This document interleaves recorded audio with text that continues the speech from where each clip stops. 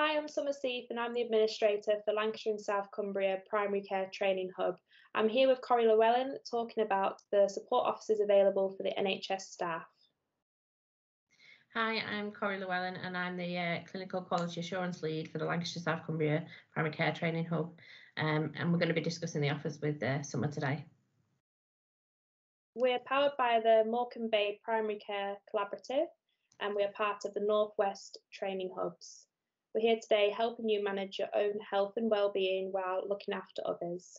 The NHS is offered to you now more than ever. You deserve a comprehensive package of emotional, psychological and practical support. A range of guides, apps and events to support the well-being of you and your team is available at www.england.nhs.uk/people.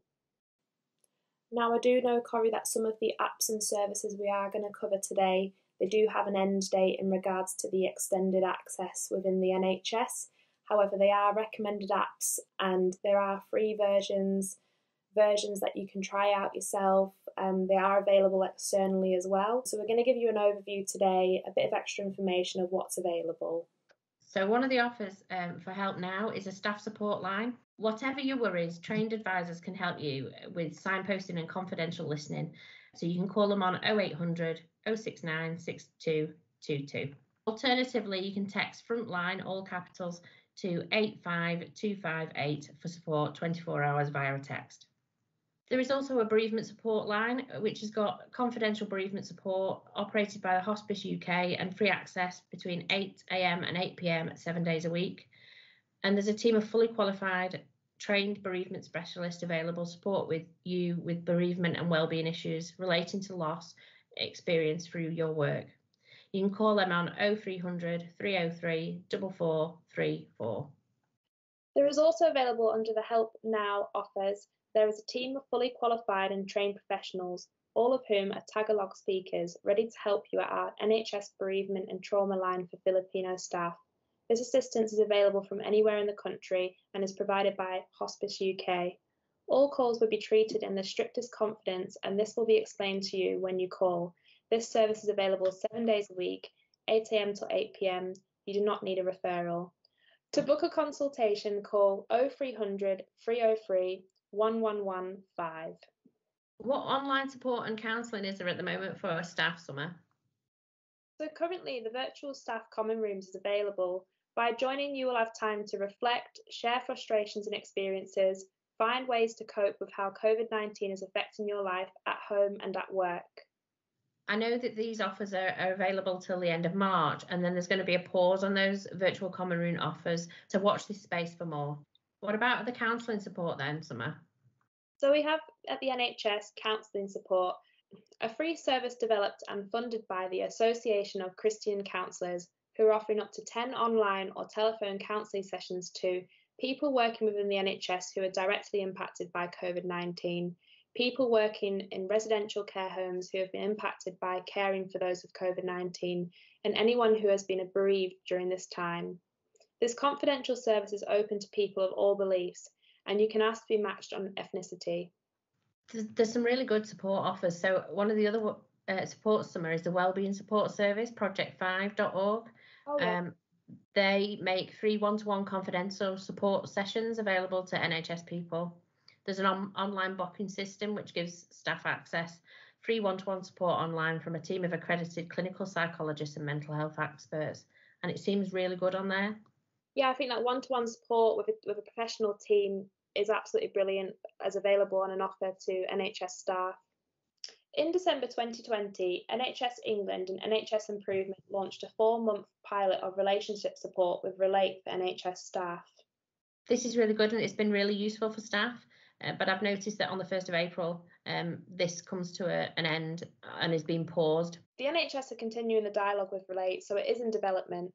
So I've noticed a bit about myself that I'm on my phone a lot more and I'm using a lot more apps at the moment, and it's really good that the NHS are offering different apps to NHS staff. So should we go through some of those? Some might be good. The offer of free access to a range of mental health and wellbeing apps for our NHS staff has been extended until the end of March. These apps can support you or your colleagues manage stress and anxiety, build resilience, aid better sleep, and take a moment just to be mindful. One of the first apps, Corrie, is Headspace, and I've actually used this before myself. It's a science-backed app in mindfulness and meditation. It provides unique tools and resources to help reduce stress, build resilience, and aid better sleep. I've especially noticed the meditation bits. They are absolutely brilliant. I know it's quite popular across the whole of the UK. I've got friends that use it as well. Such a brilliant app for the NHS to get involved with as well. Yeah, the Headspace one's really good, Summer, and that free access is available for the NHS staff until the 31st of December 2021, which is really good. So another one of the apps is Daylight. It's a smartphone-based app that provides help to people experiencing symptoms of worry and anxiety using evidence-based cognitive behavioural techniques, voice and animation. New users can sign up to this one until the 31st of March, and all NHS accounts will remain active for 12 months after this. One of the things that I've really been struggling with over the lockdown is sleep. But the Sleepio app is really good because it's clinically evidence-based sleep improvement program, and it's fully automated and highly personalised using cognitive behavioural techniques to help improve poor sleep. And I've really found that really useful. So similar to the Daylight app, the Sleepio app, new users, again, you need to sign up before the 31st of March and you'll remain active for 12 months after then. So again, with the Sleepio app, get signed up before the end of the month. Unmind is another popular app that I've heard of externally to the NHS as well. It's great that the NHS has got involved with Unmind. It's a mental health platform that empowers staff to proactively improve their mental well-being. It includes digital programs designed to help with stress, sleep, coping, connection, fulfillment and nutrition. This offer is extended until the 30th of June 2021, so a bit more time until the summertime to sign up for this one. One of the apps that's really useful is the Stay Alive app. This is a suicide prevention resource for the UK. It's packed full of useful information and tools to help you stay safe in a crisis. You can use this if you're having thoughts of suicide or if you're concerned about someone else who may be considering suicide. And I think this is really key at the moment, considering the rates of suicide and the way that COVID has affected everybody's mental health. 100%, Corrie. I know during lockdown, lots of people have suffered. Areas where there's been a lot of an increase is domestic violence. Bright Sky is a free download mobile app providing support and information for anyone who may be in an abusive relationship or those concerned about someone they know. This app is really good. It goes across the board and it's available to use in Polish, Punjabi and Urdu. Anyone suffering from domestic violence obviously can seek help with this, or if you're concerned about anyone, you can obviously sign them up for the app. Brilliant. I really like the idea of the Bright Sky app being available in different languages as well. That's just great for it being so inclusive for people who do speak other languages who may find it more comfortable listening in their own language. One app that's tailor-made is City Parents, and that's tailor-made for parents. An online programme includes positive and practical support for working parents, delivered through expert-led webinars, seminars, advice, peer insights, online articles, blogs and podcasts. This aims to help working parents, those with caring responsibilities, develop their skills, enhance family life, improve wellbeing and support the work-life balance. This has been really essential for most NHS workers, especially in the fact that the schools have been closed. That's great, Corrie. I mean, we all like to listen to a podcast, obviously. So if you're listening today and you are a parent, if you're dealing with homeschooling, if you're dealing with anything during lockdown for the future, City Parents is just brilliant. So yeah, if you're listening now to a podcast, sign up to that app. They've got podcasts, blogs, all sorts of resources, online articles that you can get involved with. Another wellbeing resource is financial health and wellbeing support. We recognise that it's a difficult time for NHS people, and we know that financial concerns has consistently been in the top 5 reasons our people call the free support helpline run by the Samaritans. The NHS has partnered with the Money and Pension Service to bring you financial wellbeing support to help you manage your finances at home. So you can join one of our online financial wellbeing events, visit the Money and Pension Service for support, guidance and tools. This has been really useful, Summer, and even if you've not got any money worries, some of the support that they offer you is really good just to get your money in order and get all your finances sorted out. 100%. I'm tip top on my finances and budgets and everything. I'm sure most of you listening are. I mean, keeping an eye on your finances, your income, your spending, especially during lockdown. I think everyone's been able to focus a lot more on their budgets and how they save. So the money advice service sounds like a brilliant, a brilliant source for everyone. One of the resources I didn't know about is Places to Be. They've offered an online programme of expert support and resources for key workers, including all NHS colleagues, to support mental health and wellbeing of key workers and their children. The programme consists of 3 webinars, art room resource packs for the children and parents and carers to craft and create together. The webinar covers recovery and self-care, understanding and managing anxiety in uncertain times, and understanding loss and bereavement. For me, this is really important because I can see how the children, my own children on a personal level, have actually struggled with the lockdown, not being able to see the friends, and ways that they've been more creative in the time that they've had to spend at home. All families are sort of experiencing the sudden change of people's lifestyles, homeschooling. Even if you are a key worker and your children have had to go to school, the school environment has been completely different throughout lockdown. The usual friends aren't there. It's just understanding how to have those conversations at home, having those resources. We're not all qualified teachers at the end of the day, so it's been a very different year for everyone. So that's a brilliant resource there for our staff. I suppose in terms of looking at all the resources that are available, one of the areas that we haven't covered is substance misuse and gambling support. And I know that's been at the forefront of, with people having more time on their hands, that they've actually, and worries, they've led to more unsocial behaviours. 100%. I think the NHS are recognising the increasing pressures on their staff. They've put together a range of information on substance misuse and gambling support available for a number of organisations. If you aren't aware, you may be suffering from this yourself. You may know someone suffering, and it's always good to understand what they actually mean. So substance abuse or misuse can severely affect a person's physical and mental health and can impair their ability to function. It can equally cause harm to others around them. There are a range of services and helplines that can provide support for those who may need someone to talk to.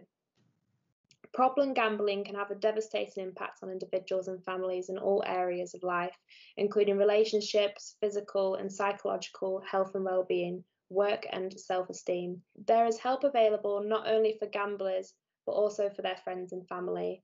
These sorts of unsocial behaviours can not only affect yourself, but people around you. If you do know someone or you are suffering yourself, please do have a look at the resources available on www.england.nhs.uk/people.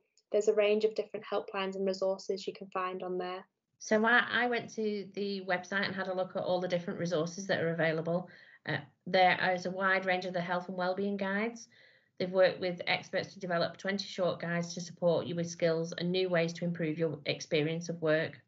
They cover lots of topics: getting a good night's sleep, personal resilience, support for line managers, guidance on how to be a compassionate leader during a bereavement, and tips on how to run your own 10-minute pause space. Now, I've really enjoyed using these pause spaces. They're really good. And those 10 minutes in a day to just take that time out for yourself have been vital for me to actually carry on working and have my resilience and actually support my team in being resilient as well. 100%. I think we do get into that sort of mind frame and that sort of work mode where we just keep working on, and sometimes we don't take a 10-minute pause space ourselves.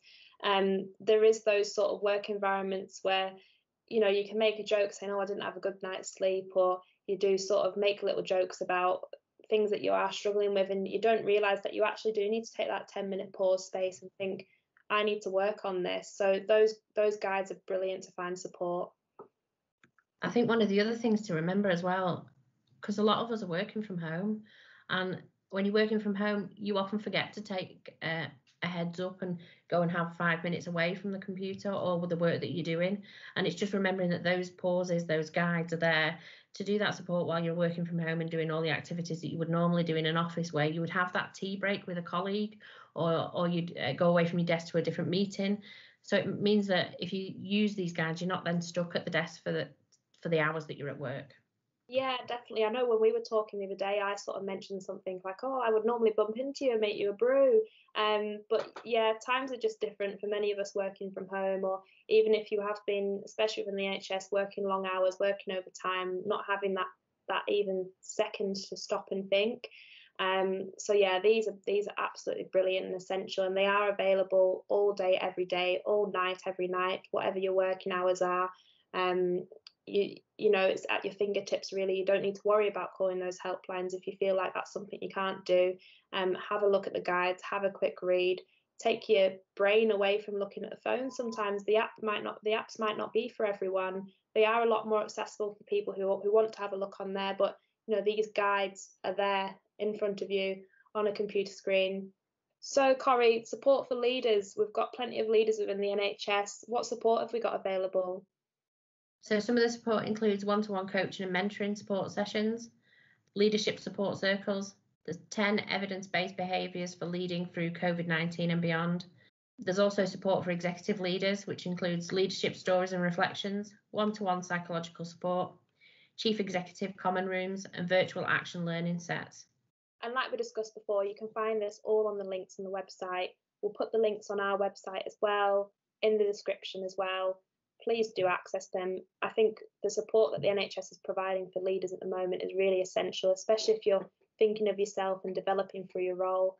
It's always good to give you that time and space to think about how developing and think about your wellbeing and your mental health along your journey for your career. So I accessed some of this for being part of the health and wellbeing lead for the training hub team, and we did a one-to-one coaching session with an expert, and then I went on to then do a group coaching session with everyone, and I think we've all found that really useful and helpful to actually take that time out and support each other. Oh, that's brilliant. Sounds like it was really useful to you.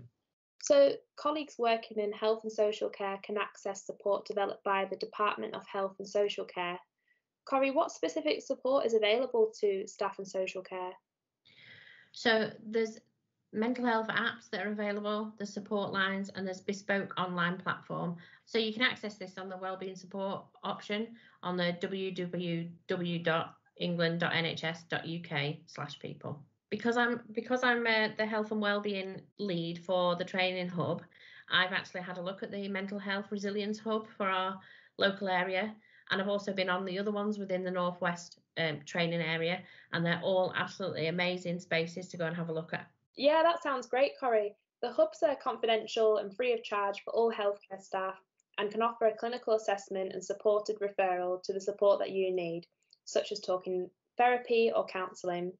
Yeah, the resilience hubs have been set up to provide healthcare colleagues with rapid access to local evidence-based mental health service and support where needed. They're really useful. Yeah, Corrie, I find that really great that it's local as well, local mental health. That just gives that more personalised approach. I really like the idea of that. Because we're all a Northwest training hubs, where can we look for the support for our local area? So, Corrie, you can find it on the same website, www.england.nhs.uk/people. If you go on the health and wellbeing section, under support now on Northwest hubs, it has the Greater Manchester Resilience Hub and the Lancashire and South Cumbria Psychological Resilience Hub. Great access on there. I know you had a look yourself as well. The Cheshire and Merseyside Resilience Hub is coming soon. Aside from all the support offers that are out there at the moment, there are also the offers that are there all the time. Like Every Mind Matters, your Live Well, your National Health and Wellbeing support for our NHS people, NHS App Library, which finds apps and online tools to help manage your health and wellbeing, and they're available all the time. They're always there, and we'll put the links on our website for you to have a look where they are. Yeah, so we'll put them on our website. Also, they are all available on the NHS website. We will put the direct links on. Our website is www.lscthub.co.uk, and you can find that under health and wellbeing. We'll also put descriptions, any useful links, anything we've discussed about our podcast under that section on our website. It's been great chatting to you today, Summer, about this on the podcast, so that everyone can see what is available for them, not only for the health and wellbeing, but for other areas as well. Yeah, it's been brilliant. It's been a great first podcast. If you are still listening, thank you for listening all the way through. Thank you for your support. We really hope that we did make an impact on you listening, your team. If you found anything useful on there, please do share it on within the NHS staff and community, and externally as well. A lot of these resources are available externally. Yeah, and if you don't use them yourself, you can advocate use for other people if you know that other people might want to use them. It's a great way of sharing the information across. Even one of your colleagues, somebody else that within the NHS that you think might find them useful, just pass it all on, pass the information out, even the podcast on. We are really passionate for health and wellbeing. Corrie is our lead for health and wellbeing at the training hub. If you have any questions, you can send your emails through to lsc.th@nhs.net. Just ask for myself, Summer, or Corrie. We're happy to answer any questions. If you're struggling to find the links, anything on our website, we're happy to help. And we hope to see you soon at our upcoming webinars. So keep an eye out on our website, and we hope to see you soon. Yeah, take care, everyone.